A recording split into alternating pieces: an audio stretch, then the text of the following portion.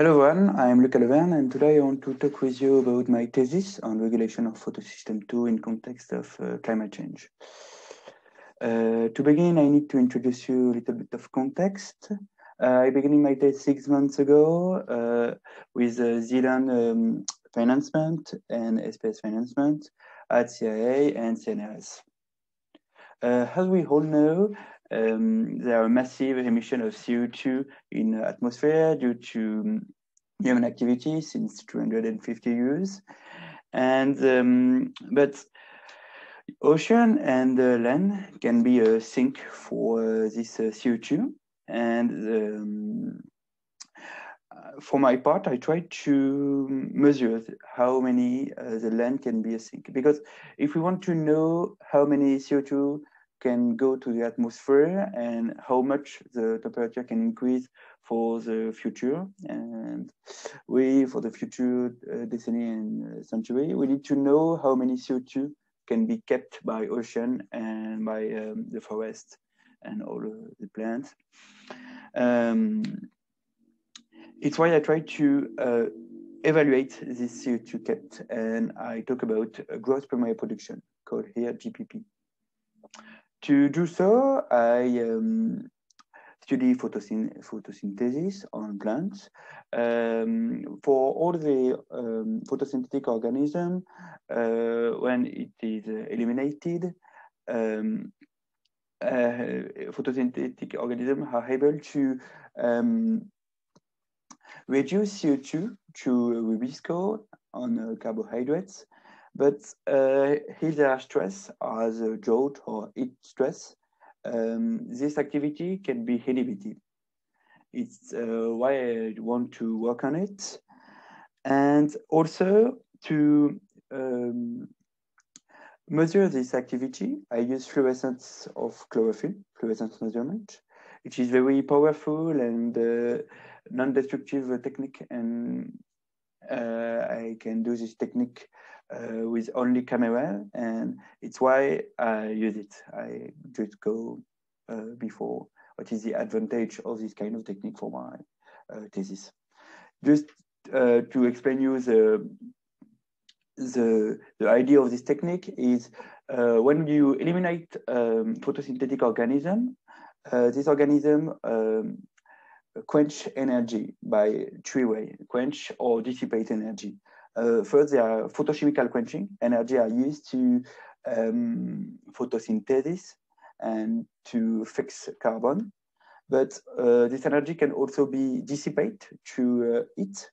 This kind of way are called non-photochemical quenching, NPQ, noted in my rest of my presentation, and also fluorescence.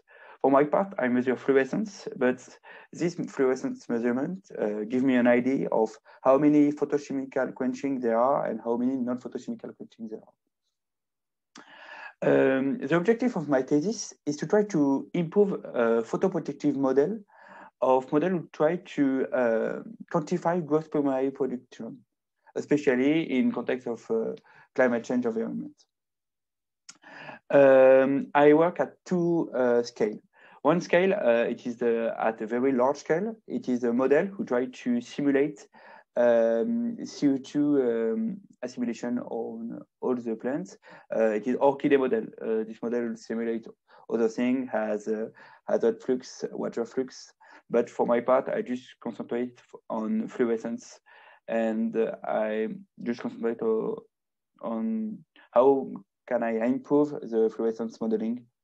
And to improve this fluorescence modeling, I use knowledge, more biological and physiological knowledge of electron transport chain. And I want to know how the electron can be regulated through this electron transport chain under drought stress or heat stress. And I try to do link between two of them and to improve non-photochemical quenching model and measure GPP for all the Earth. And the very interesting, if I use fluorescence, it's because we can have a measurement of fluorescence for very efficiently, and we can have a measure of fluorescence for all the Earth. And because if we do other measurements, it is mostly destructive, and it seems to be possible to if we can if we have fluorescence measurement, and if we are able to interpret this data and to link with the assimilation of plants, it will be very interesting information, and it will inform us on gross primary production. To do so, I use plants. I use Arabidopsis thaliana mutants. Arabidopsis thaliana, it is model for plant biologists because it is very easy to grow. Arabidopsis have very little genome, very little life cycle, and there are a huge bank of mutants. For all the gene of Arabidopsis thaliana, there are mutants, single or double or triple mutants, and it's why I use it. And gene expression are also very highly studied, and we know the expression of gene under different tissue and under stress. It's why Arabidopsis is a model, and it's why I work on it. And I work on non-photochemical quenching mutants of Arabidopsis thaliana. For this mutant, the mutants are disturbed in non-photochemical quenching. Here I show you wild type and non-photochemical mutant. And if we look for non-photochemical quenching, the dissipation by heat, here we see that there are high level of dissipation by heat for the wild type plants, but here there are very low level or lower level of non-photochemical quenching dissipation on this mutant. This result just to show that fluorescence can be a very good proxy to have an idea of photochemistry and non-photochemical quenching. Okay, then I work on drought, and I identify very interesting mutant, NISI2. These mutants are interesting because when we put under drought stress, we see that the mutant seems to be less sensitive to drought.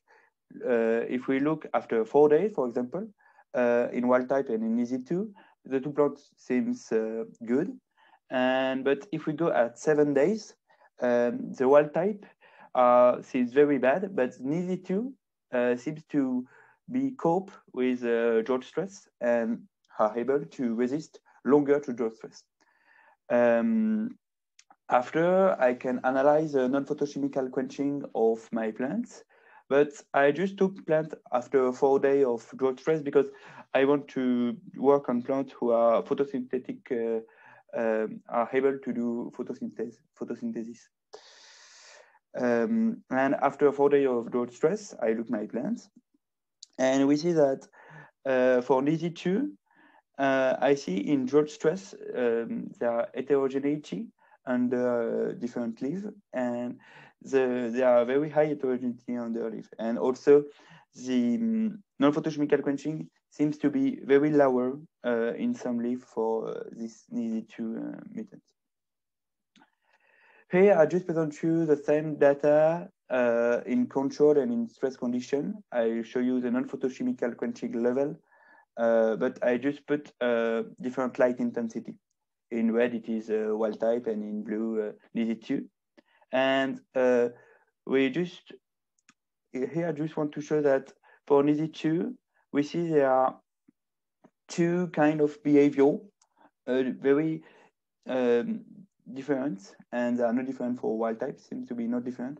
And they are very large non-photochemical quenching value, and there are very high dispersion on non-photochemical quenching value for an NISI2 model. And it is coherent with the past data who have shown the difference of non-photochemical quenching under leaf.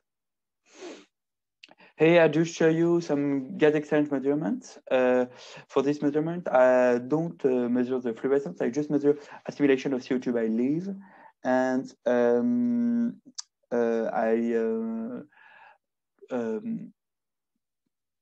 I can increase the CO2 concentration on my leaf, or increase light intensity and look at the CO2 assimilation, the real CO2 assimilation. And on this graph, they think there are no differences on assimilation for NISI2. But if we look at relative water content on leaf, it seems that in wild type, called 0, wild type, it's same. There are a decrease of relative water content, but there are no significant decrease in NISI2.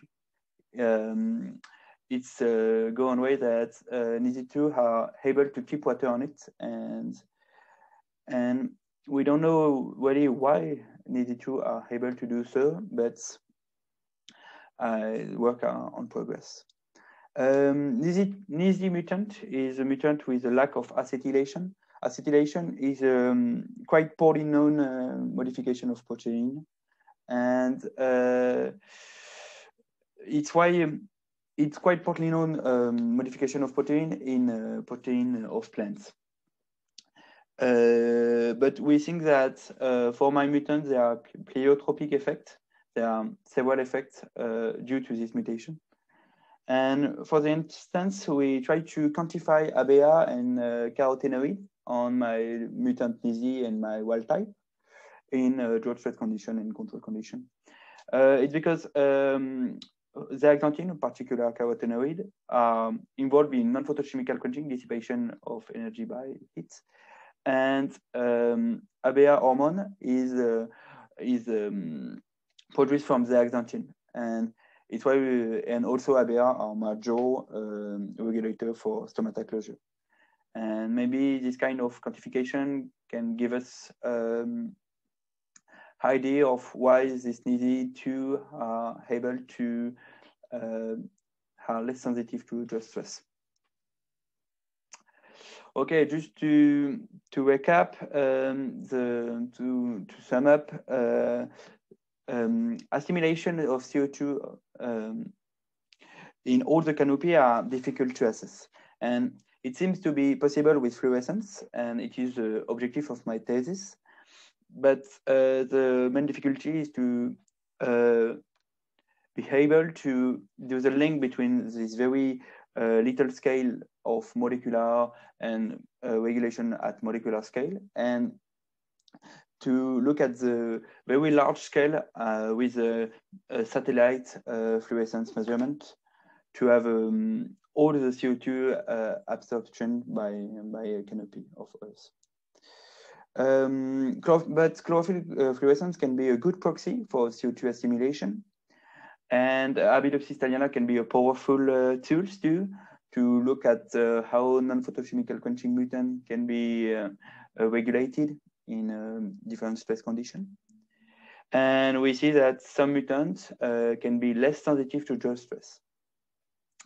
Thank you for watching all my video, and don't hesitate to contact me if you have idea or suggestion at my email address, and I will be a pleasure to answer you. Thank you very much. Goodbye.